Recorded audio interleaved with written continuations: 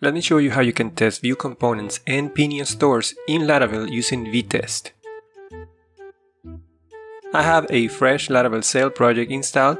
Laravel Sail is not a requirement, I just like it. But you can use Composer or Valet, your choice. Before writing any tests, we need to install a few dependencies. Let's start with the default ones from Laravel, followed by Vue and Vue plugin for Vite. Next, we need Vitest and Vue test utils. Also install JS-DOM so we can mock the HTML structure of our components. I want to use stores for a more realistic example, so let's install Pinia and Pinia testing tools. And to finish the installation process, add this line in your package.json file. Okay, time to write some tests. I want to have a centralized store for a progress bar. The idea is that other components can access this store to display the progress percentage and increment the progress count. Let's start by creating a test. Open tests, unit, and create a new file called progressstore.test.js. To be clear, the file doesn't need to be in this folder. In fact, Vitest will find and run test files anywhere in your project. I just like to keep them all in the same place. Import describe from Vitest and create a describe block for the progress store. In order to test Pinia stores, we need to create a Pinia instance and set it as active for each test. So let's use before each, call setActivePinia, and pass a new Pinia instance with createPinia.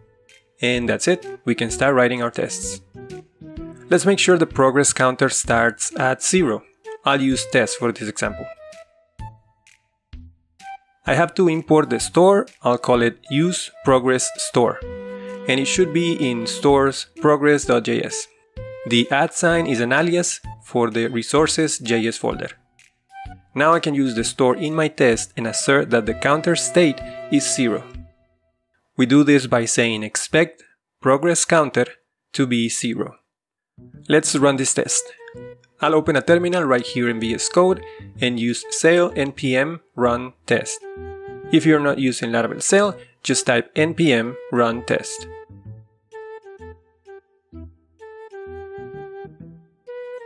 Alright, we have our first error. A couple of things to note: we get the testing environment, which is Vite node by default. We get the error message saying that the progress file could not be loaded, which makes sense because it doesn't exist. And my favorite part is that Vitest keeps monitoring changes in my files and will rerun the tests each time a relevant file is saved. Let's create that progress file. Open resources.js and create a folder called stores. Inside, create a new file called progress.js. Unfortunately, it doesn't detect new files, so I'll just restart the test script. Now we get a different error. useProgressStore is not a function.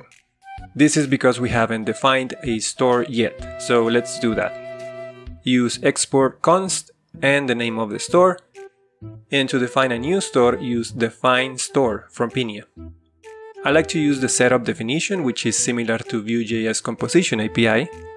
The first parameter is the ID of the store, and this must be unique. The second parameter is the setup function. I'll just leave it empty for now. The error now says that the counter is undefined. Let's add a counter state to the store. We do this with ref, just like in a Vue component. And we return it like this. Excellent, we have a passing test. There is no rework required at the moment, so let's move on to the next test. I want to be able to increment the counter by 1, so let's write a test for that. Once again, we create a new store, but this time I'll call an action called increment. After that, the counter should be 1, so expect progress counter to be 1. As soon as we save, we get a new error. Let's add the increment action to the store. Just like the composition API, we create a function called increment where we add 1 to the counter and then return the action just like we did with the counter. And this gives us another passing test. Perfect. The last thing I need to do is to be able to get the progress percentage. For example, if the counter is at 5 and the progress total is 10, the percentage should be 50. Create a new test and a new store. But now I will change the values of the store using patch, including a max value of 10 and setting the counter to 5. Finally, I expect the progress percentage to be 50. Let's save that and see what errors we get. The percentage is not defined. I will add the max property, default that to 100, and then return it.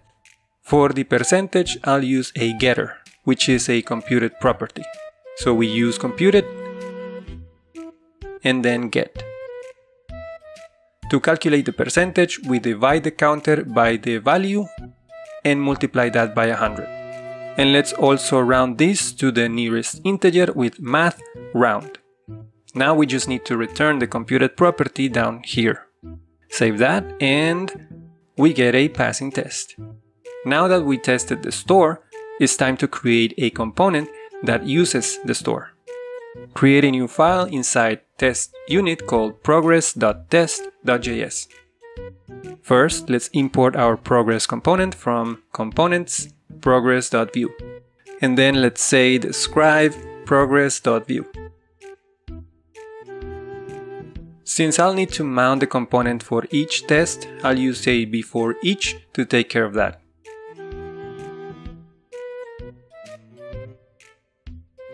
So wrapper equals mount progress.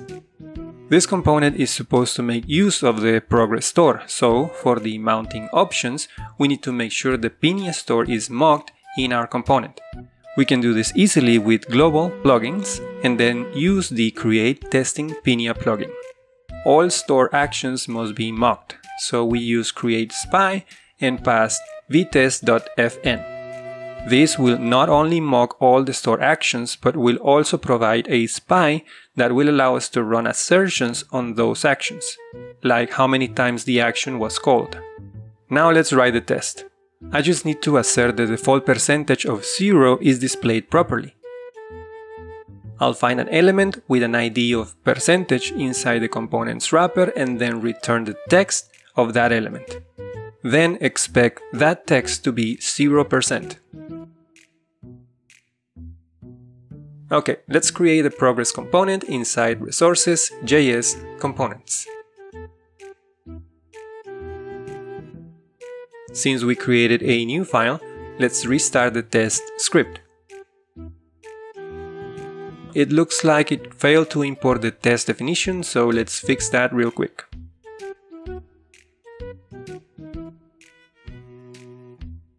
This error is a bit cryptic, but all it means is that there is no view component defined.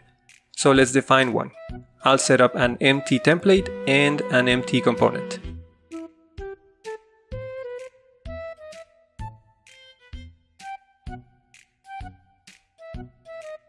Oh, right, we never set up v to handle view components, so let's do that now. Open v.config.js, import view from vit.js plugin view, and add the view plugin. And because we changed the config file, we need to restart the test script. This error means that the test is not used in the JS DOM testing environment. Since we already have the config file open, let's fix it right here. Add this line at the top to reference Vitest types. And then add a test section with environment set to JS DOM.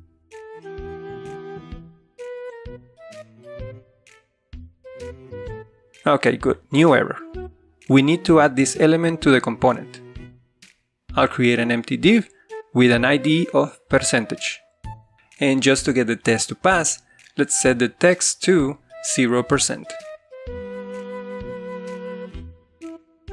Okay, now let's reword this to use the store. Import the store and then use the store inside the setup function. Return the store to make it available to the template.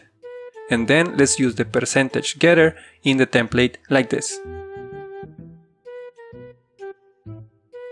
And everything still works as expected.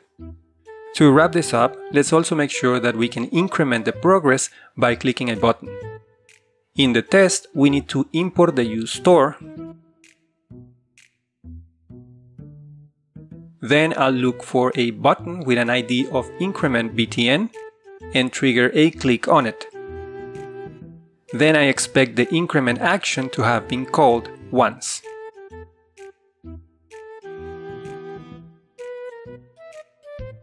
Okay, let's add a button to the template, and on click we call progress increment.